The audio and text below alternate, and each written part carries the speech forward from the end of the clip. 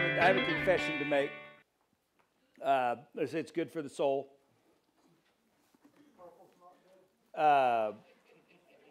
The other day I got a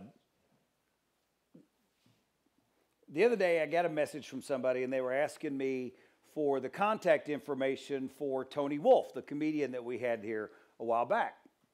Well, Tony and I always communicate through Messenger on Facebook. So I get online, I'm going to go to his page and copy the link so I can send it. And so I get online, and then about 20 minutes later, I closed my browser, and I had never been to Tony's page. I had never sent him a message. I'd never gotten his contact info. I got sidetracked by notifications and posts and everything else. And I'm wondering, am I the only one that does that? No. Do we do that? Okay. It's not just Facebook. I do it a lot of times. I'll go out into the shop and I get out there to work on something. And before I work on it, I need to probably clean up the bench a little bit. And so I start kind of cleaning the bench, and then squirrel, and I'm off on something else. And then I go in the house and I realize, I guess I need to finish that later. But the reason I say this is, in those instances when we're talking about, get on Facebook or starting on a project and getting sidetracked, the only thing that happens is that maybe we don't get accomplished what we wanted to accomplish then, or maybe it takes us a little bit longer to get it done. And it's really no big deal. But the fact is that there are areas of our life in which getting sidetracked and getting distracted is a big deal. And we need to be very, very aware of them. And in fact, as we have been studying through the book of Nehemiah, we really see this lesson kind of playing it out. And I think we find a lesson in the danger of getting sidetracked, the danger of allowing yourself to be distracted. And so if you want to turn Nehemiah chapter 6, Nehemiah 6 is where we're going to be. And so we're not going to read the whole thing, but I would definitely encourage you to go back and read it later. While you're turning it, I'll kind of catch you up. As we remember, Nehemiah is now in the middle of a rebuilding project, a vision that God had laid on his heart to go back and to rebuild the wall around Jerusalem. And so, we know that he went and he checked it out, and now he has got all of this going. He started the project. They're about halfway through it. But one of the things that I had told you was that, this didn't make everybody happy, because there were enemies in the region, namely Sanballat, Tobiah, and Geshem, as well as others who lived in the area that were sworn enemies of Israel. And so they didn't want it done, because if Jerusalem rebuilds the wall, well, then that's a sign that the city is back. But it means that they're no longer a sitting duck. They're no longer, vulnerable as they were. So they don't like this. And I think one of the things that was, interesting, as I'm reading along, and you may have seen this before. I don't know how many times I've read it, and I've missed it before. Nehemiah 6:19, we read this, that about Tobiah the Ammonite. Now, keep in mind, the Ammonites are the sworn enemies of the Israelites, okay? Do not get along. They're sworn enemies. And so Tobiah is one of them that is outside, that doesn't want this building project to continue. But then we read this in chapter 6, verse 19. It says, moreover, they, and the they that he's talking about are the nobles. These are important people in the city of Jerusalem, powerful people.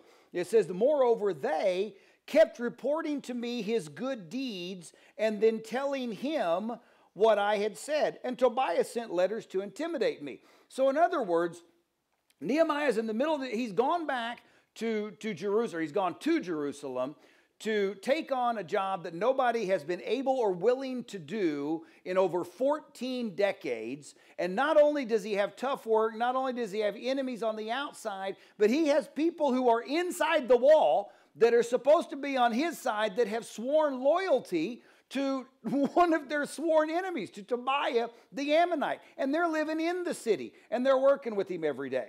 Okay? And so, as I'm looking at this, I'm kind of like, that would be hard to stay focused, wouldn't it? I think at this point, if I'm Nehemiah, I'm kind of like, just forget it. Anybody else just want to throw their hands up and say, I'm done? Okay, there's no way this is going to get done. And at the very least, I think sometimes, in a situation like that, you get so much on your mind. What's the old saying? Your head's not in the game. It would be hard to stay focused. It would be hard to stay motivated. And it's something like that when you know that you have got all of this that is against you. And the reason I just say that is because I think there are times, as I said, in our lives where being distracted or getting sidetracked, is not really a big deal, but there are other areas of our life in which it is a huge deal. And this is where we need to be able to learn from the lesson of Nehemiah, to learn from the way that he didn't get distracted, from the way that he stayed on message, and honestly from his response. His response, we're going to read it here in a little bit. It is one of my favorite passages in the Bible, and so you'll find out a little bit later. But one of the first lessons that we need to learn is when it comes to to getting sidetracked is we need to understand what are the things that do pull us off a mission. What are the things that get us going in another direction? Nehemiah knew that he had enemies that were outside of the wall. He knew that he had people inside the wall who had sworn allegiance to these people. And so he looked at them as such. And he also viewed their actions as enemies, okay? And I think that one of the reasons that this is important is because there are two things that tend to derail us from the mission or the vision that God has placed on our lives, okay? And that is, number one is being distracted, and the other is being busy. Those are two things that we need to recognize for what they are. We all know that Satan is the great deceiver. He is also the great distractor. And he will take anything that he can to try and distract you and pull you off of the vision and the mission that God has placed on your heart. And I want to caution you on this, though, because please don't fall into the trap of believing that if Satan is distracting you, that it's all evil and bad stuff, because that's not the case. There's a lot of things that distract us that are good things, okay? But they're not as good. What there is, I think sometimes, think of it this way. If you go out, you go out to the shop or garage, whatever, you're going to do something, and squirrel, you get over here on something else, and you start to do it. Does that mean that the squirrel job is bad? No. It may have been something that needed to be done. But the thing is, at the time when you went out, it was not what you set out to do. And here is what Nehemiah understood that we need to understand. There is a difference between things that you should do and things that you could do. Okay? And that's the deal, is that the devil will so many times, he will distract us from the things that we should do and focus us on the things that we could do. They're still good things, but they're not the main thing. They're not the most important thing. You need to spend time with your kids. Okay, you want to have quality time with your kids. You want to do something. You want to take them somewhere. You want to connect with them. But at the same time, there's a project that you need to get done at work, and you could put in a couple hours and you'd be able to get it done. One is something you should do. The other is something that you could do. And we tend to get distracted, okay? That all of a sudden, well, I could go put in a couple hours and finish up this project. I could go in there and do this. But the thing is that what you should do? No. Okay? So if you're talking about should versus could, we need to understand which is more important. In the same way, I think we all, distractions are always sneaky. We know, does God want you in worship? There's a reason that it is one of the 10 Commandments, and it's not to be mean to anybody. It's because God knows that we need rest. That is the reason that there is a Sabbath day, a day of rest. But you know what happens? Okay? we end up with this problem that all of a sudden Sunday becomes the only day that we can sleep in. Sunday's the only day we can get the housework done. It's the only way we can get the yard work done. It's the only day that we can do any of this stuff. Why? Because we got so much going on, and so there's all of these things that are happening, and so there's this tournament that the kids really want to be involved in that's really cool, or there's this exhibit that is coming to town that everybody would love to go to, and so what do? We go to the things that we could do rather than focusing on the thing that we should do. How about this? Here's one for you. Why is it that you see, and we're seeing them now, so many marriages, 25, 30 years of marriage and raising kids that are falling apart and ending in divorce? Could it be? Yeah. I think that a lot of times what happens is the husband or the wife or both get so distracted with raising the kids and on the kids' life that they forget to focus on their marriage. One is the thing that you should do. The other is something that you could do.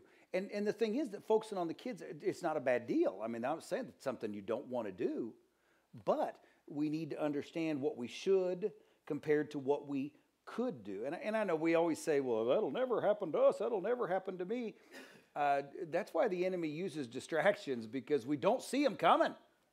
We're so busy looking over here at something else, we don't even notice what we should be doing over here. And so here's why I think we see a perfect example of this playing out. In Nehemiah chapter 6, Nehemiah's building, they got the wall up to halfway, and you've got Sanballat and Tobiah and Geshem out there. And basically what they're doing is they want to do a peace treaty. And now, think about this for a second. So here you've got, they read this letter, or they send this letter to Nehemiah. And basically what the letter says is they go, hey, you rebuilding the wall, this looks like you might be rebelling against the king of Persia. It looks like you might be planning a revolt, and it may just be a misunderstanding. But I think what we need to do is we need to get together, we need to confer, we need to discuss, we need to kind of lay this all out and make sure that everybody's on the same page, because we would hate for something bad to happen to you because of just a misunderstanding. That's the letter they send, right? Now, if you are the governor of Judah, if you are the guy that's over Jerusalem here, doesn't that seem like a good thing to do? Doesn't that seem like something that you could do and something that would be beneficial to your people? You'd think so. Keep the peace. Keep from having them attack us. We don't want the king to think that we're bad people. What he knows, though, is that they're not trying to help him. They're trying to hurt him. That their job is not about understanding why he's building the wall, but stopping him from building the wall. It is to distract him from what is important. And so and this is where Nehemiah gives them, like I said, I love this phrase. So learn it, listen to it. You can even memorize it. And then a little bit later on here in the message, I'm going to show you how to apply it, okay? Nehemiah 6:3, he says, I am carrying on a great project and cannot go down. Why should the work stop while I leave it and go down to you? Now, which sounds a little bit rude, doesn't it? Kind of sounds like he's being a jerk. They send a letter. Hey, we'd really like to help you. We'd really like to see and make sure this isn't a misunderstanding. Nehemiah says, I ain't got time for you. Not going to happen. Okay? And it does. It sounds kind of like he's being a jerk here, but the thing is that Nehemiah understands God has laid a vision on his heart, and so there is the thing that he should do, which is to finish the wall. And then there are the things that he could do. He could go meet with them, but the thing is that that's not what's important. And here's one of the keys.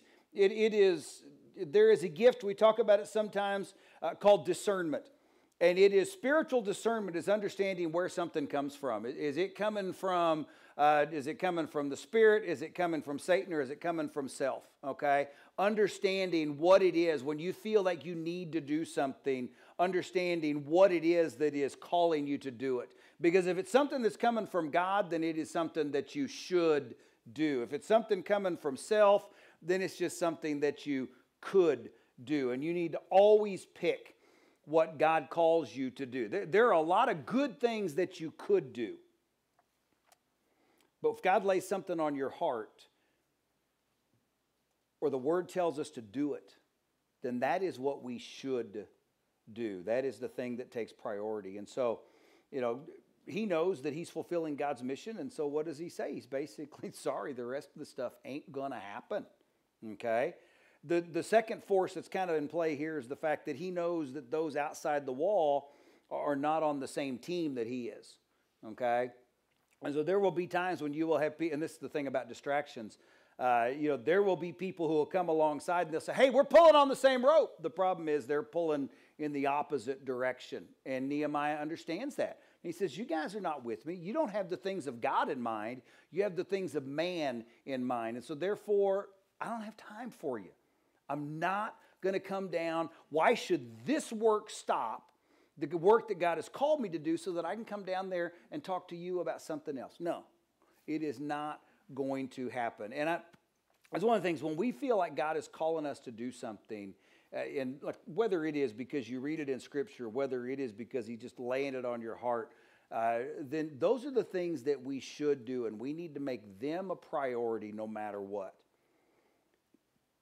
The other thing that it's a weapon of the enemy, but it is also an enemy of focus, and that is busyness. Guys, I hate to say it, but we are addicted to being busy. We're addicted to being busy, and we saw this play out, I think, over COVID in a lot of ways.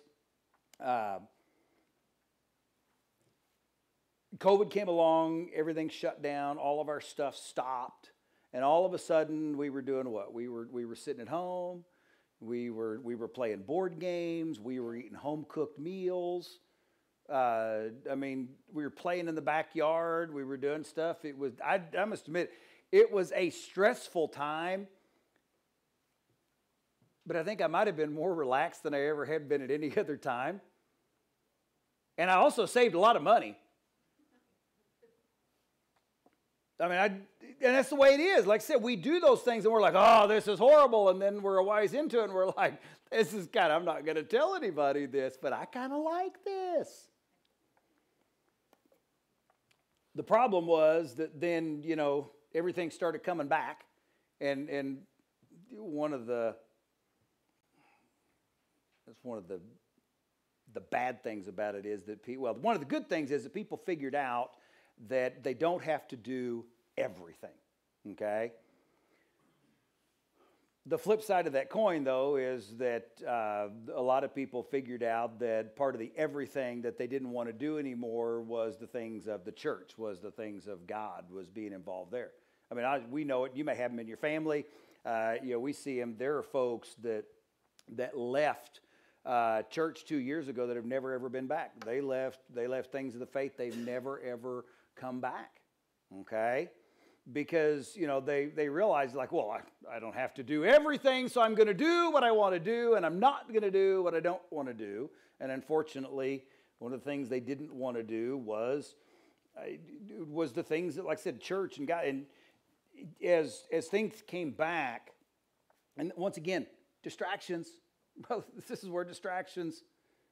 Things started coming back. Life started getting back to normal. And what happened? We got distracted by all of this stuff. And next thing you know, people had plugged in new activities or new hobbies or new this or new whatever. And it took the place of where God and Jesus and the church had been before. And he just got pushed out. Okay? And I hope that wasn't the case in your life. I really don't. Okay? I hope it wasn't the case in anybody's life in your family, but it's one of the reasons that Paul writes this in Ephesians 5. He says, be very careful then how you live, not as unwise, but as wise, making the most of every opportunity. Why? Because the days are evil. Make the most of every opportunity. And here's the problem, and I'm as bad as anybody else on this. We tend to wear busyness as a badge of honor, don't we? Somebody comes up and goes, how you doing? Oh, so busy. How you doing? Oh, I've got, and what do? We tell all the things that we got to get done. And I'm as bad as anybody else. I have to correct myself, and I'm like, oh, I'm crap. Can't say that. I don't want to say that. Okay? Because I don't want to be that way.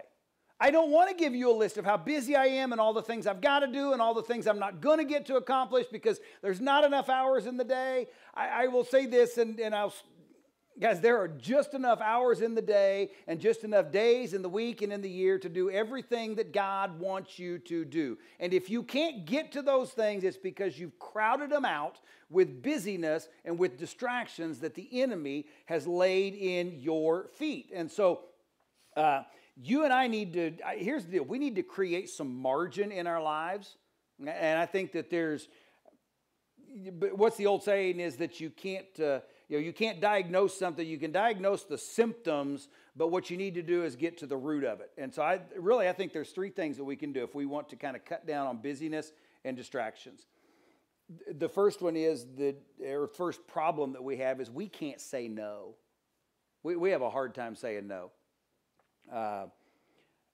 Guys, we cannot and we should not be at the beck and call of every person who thinks that they need us. We can't do it. Even at the height of his popularity, Jesus still understood that his ministry and his time with his heavenly Father was more important than anything else, and he did what? He retreated, and he prayed. He got away. Okay, we need to learn how to, and there were times I think that people thought, oh, that is so rude. No. We need to learn how to say no. And I will tell you this, you need to learn how to say no and not feel guilty about it. Because that's the next thing, is then we say no, and then what do? We feel guilty after the fact, and we wear that around. Like, oh, I wish I could. No. We need to learn how to say no to because once again, there are things that we should do, there are things that we could do. We need to learn how to say no to the things that we could do so that we can focus on the things we should do, and we don't need to feel guilty about it, okay? Secondly, we can't slow down. Like I said, we are addicted to busyness. If we're not busy doing something, then we feel like we're being lazy. And it's not just workplace. We do this in every aspect of our lives. What do? We finish with work, we clock out, we come home, and then we fill our evenings with lessons and activities and clubs and meetings. And so, I mean, as soon as we get home, what do? We load everybody up. We drive through Burger King. We get meals. We get dinner on the way. Everybody eats it on the way to this meeting. They eat it on the way to that practice. We go over here. We're doing that. And then we get home. And when we get home, we clean out all the trash out of the car. And we put it in the trash can. And then we go inside and we set our alarm for early in the morning and crash in bed so that we can wake up and do what? Start it all over again. We're addicted to being busy. Somehow we feel like if we're not busy, I read something the other day, 1/3 of Americans will not take a vacation in the year. Not because of money, because they don't have time. Because they don't have time. I heard an old saying, if you won't take time for vacation, God will give you a 2-week vacation in the hospital with a heart attack. I mean, it's just, we wear ourselves out, okay? And the third one is that we don't plan ahead. We need to be very intentional about planning for downtime. If we don't plan for downtime, we'll never take downtime. And the thing is to understand, busyness affects us physically. I mean, we're tired, we're worn out, we're beat down, we're unhealthy, okay? It affects us emotionally. We're tired, we're cranky, we're frustrated, we're all this stuff, okay? But I think probably more than anything, it affects us spiritually. I mean, it affects us so much spiritually because when we won't slow down, when we don't plan ahead, we never have time for the things of God. Like I said, we're always trying to, Sunday morning's the only morning I can sleep in. It's the only day we can do this, only day we can do that. I don't have time to get into God's Word. I don't have time to pray. I'd love to, but I don't have time to. I heard years back, there was a guy that had asked Billy Graham about his time management. Excuse me. And he asked him, he said, so what was it like when you got so busy with with meetings and travel and everything else, that you didn't have that personal time with God. And Billy Graham said, I don't know. I never allowed it to happen. He made it a priority. I'm not going to let busyness get in the way. I'm not going to let my schedule, I'm not going to let my travel get in the way. And I'm going to tell you this, if we will not make time for the important things, there will never be time for the important things. You got to plan. Clay and I, you guys know that Clay and I love to get together, and it's one of the things that we always have to remind ourselves is to just put it on the calendar. Because if we sit around and wait for the day that neither one of us got anything going on to meet in Weatherford and to talk and to pray and to spend time together, we never meet anywhere. And so we have to put it on the calendar. We got to be intentional about our prayer time, our quiet time. Some of you have walked in, and of a morning you will find me. I've got a table and I've got a desk in my office. The table is my read and pray and spot. And that's what I do is I come in because I know as soon as I sit down at my desk, my computer's there and I'm going to check an email, I'm going to look at something, I'm going to type something, I'm going to whatever. And so it sits over there, and the first place I go is I sit down at this little round table, and that is where I have I do my Bible study, that's where I do my prayer, that's where if I do any journal, it's there, okay? Because I'm making myself, and I'm as bad as anybody else. I walk in and I'm like, I have got a list. I got a to-do list that I need to carry over from my yesterday's to not done list that needs to go over here. And no, I'm not going to do it. First and foremost, this is what it's going to be. Okay? And so, we need to make these decisions. And so, as we're reading the story of Nehemiah and we go through things, Nehemiah had been called to do a job. And they came to him and they tried to distract him. And what did Nehemiah say? He said, no. He goes, I am doing a great work here. I'm doing a great project right here. Can't come down. Not going to stop it. I'm not going to let this work stop so that I can come down to you. And last week, I don't know if you guys remember, if you were here, I had asked how many of you had a wall in your life. And I said to look around, and what is the thing that is your wall, okay?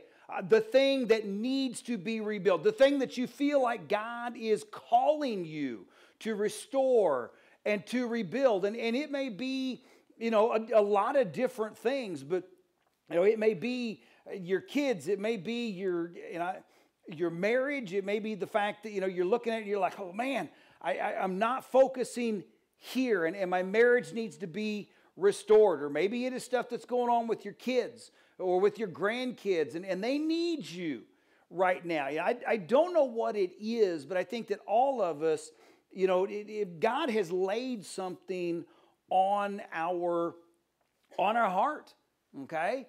Maybe it's your faith. Maybe you just feel like you are a boat floating around without a rudder. And every time that the wind blows, every time that the wind changes, you feel yourself taking off in another direction. You get no traction. And so you look at it, and to you, that wall that you need to rebuild is your faith. It is your relationship with your Lord and Savior. I don't know what it is, but whatever the call is, whatever the wall is that God has laid in your life, I want you to hear something right now, and I believe it's what God wants you to hear. It may be what you are hearing. You may have heard him say this and you just haven't responded. Whatever's on your heart, I think that God would tell you those are the walls that you should be restoring and rebuilding right now. The rest of it can wait. Those are the things you should do, not the things that you could do. And when you feel like you've got all these things that are vying for your attention and they're trying to distract you and pull you aside, this is where recognizing what they are, okay, what you should do compared to what you could do is so important. But what you and I have got to be able to do is to turn around when we feel like we're being pulled 100 different directions, when we know God has laid something on our heart. Like I said, it may be our marriage, it may be our kids, it may be our grandkids, it may be our spiritual health, it may be any of those things. And we know that that's where He wants us to go. But we've got all of these distractions pulling us aside. And when we see those things, I recognize where they're coming from. They're coming from the devil. And we need to turn around and we need to look him in the eye and we need to say, no, I'm doing a great project right here. I'm not going to come down to you. I am doing a great project right here, right now. I don't have time for you. And I don't know what it looks like. We're all different. I think there's some of you that your marriage is struggling. It is. Maybe you're filled with apathy. You just don't care anymore. Maybe there's tension, there's anger, there's frustration. And in that, and you know that something needs to change, and you feel like God is saying, that's the wall I want you to rebuild. But there's all kinds of stuff that's going to come up, because you're going to get that call from the boss and says, hey, I got a project, and if you'll do it, you'll probably qualify for that promotion. Or here's this big paycheck, or here's this thing. You need to be able to look at that and say, you know what? No, I'm doing a great project right here in my marriage and in my home. I don't have time for that. I'm not coming down. Maybe it is your kids. Maybe it's your grandkids. They need you right now. Maybe they're going through a time in their life. It may be a crisis. It may be a situation. It may just be a stage of life. I don't know. But there's something going on right now, and they need you. They need your comfort. They need your direction. They need your encouragement. They need your strength. And I'm going to tell you, I think that is God would look at you and say, that's a should do. All that stuff, that's a could do. And you need to look at them and realize this is what I should be doing. And if the other's got to go on the back burner, that's fine. Because you know what? I'm doing a great work right here. We got parents that have decided they want to stay home. They want to be able to take care of their kids and their family. And I know that there's everything that pulls us from 100 different directions. Say, no, you're not making an impact unless you're in the workforce. You're not making an impact unless you're out here making a name for yourself. Times are getting tough. Inflation's rising. And you're like, man, we got to make ends meet. And I'm going to tell you what, you need to look at your kids. You need to look at your home. You need to look at what you've got going and say, no, I'm doing a great project right here, right now, and I'm not going down there. Maybe it's your faith.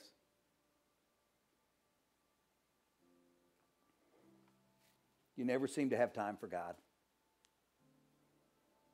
You never find time to pray. When you do pick up your Bible, it reads like the back of a shampoo bottle. There's nothing there.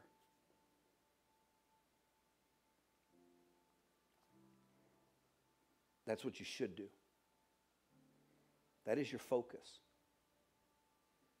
And what you need to do is say, you know what, I may be a little late here. I may have to get up a little bit earlier. I may have to do this a little bit differently.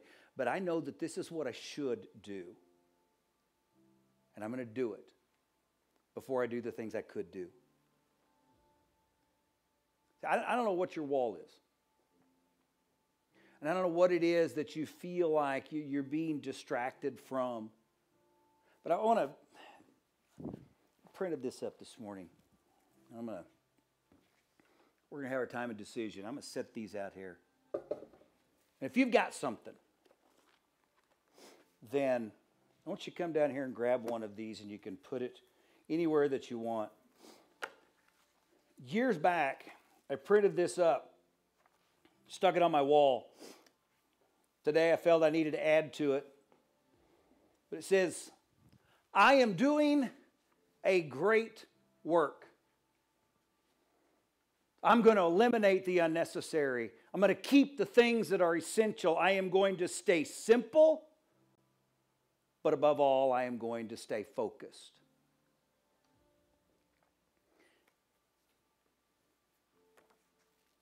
What if you would get up every morning and that would be your commitment on whatever your wall is? If you get up and on the mirror every morning you said, in my marriage, I'm doing a great work. I'm going to eliminate the unnecessary. I am going to keep what is essential. I'm going to stay simple, but I am going to stay focused. When it comes to your kids, to your grandkids, I am doing a great work right here. So I'm going to eliminate everything that doesn't matter. I'm going to keep what does matter. And I'm going to stay focused on it.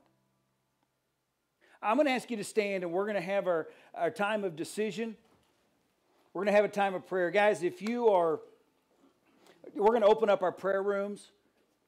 And if you would like somebody to pray with you, to pray for you, you don't have to say a thing. You can step into those rooms and simply say, I need prayer. Okay? And we would love to pray with you. We would love to pray for you. Maybe you have a decision to make. Maybe you just know you're struggling and you want to ask God, you want to invite Him into helping you get through this and past this. I want to invite you, if that's the case, come up here, grab one of these, take it home, find you a place to put it, whether it's in your car, whether it's in your Bible, whether it's, like I said, on the mirror, it doesn't matter. But just as a reminder, so that you can say every day, I am doing a great work. I'm doing a great work right here in this area, and I cannot come down. Would you pray with me? God, you have promised that you will provide everything that we need. That God, you are right there with us every step of the way. But Lord, we are surrounded by distractions.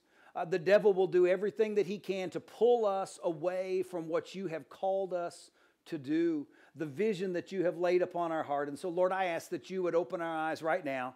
God, just lay on us and let us see Him. It can be as clearly as, God, is just sides of a piece of paper. One are the things that we should do. The other is the things we could do. And help us to get rid of the things that we could do and focus on what we should do. God, help us to lean into the calling, the vision that you have placed upon our lives. God, give us the desire, the strength, the encouragement, the passion to chase after the things that we should do so that we can fulfill the vision that you have placed upon our heart. God, be with us. We need you. We need your love. We need your power in our lives. It is in Jesus' name we pray. Amen.